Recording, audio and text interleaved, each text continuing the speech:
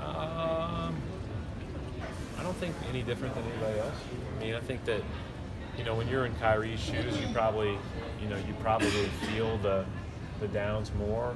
You get a lot of praise that you have to manage during the ups. Like, it's not easy either. And I think that he's probably gotten used to it. I think the longer you go through it, the more you really focus on what matters and what's noise, and you move on. The best teams I've been a part of, best players I've been around, have an unbelievable ability to move on. And I think that he shows that very regularly. Thanks.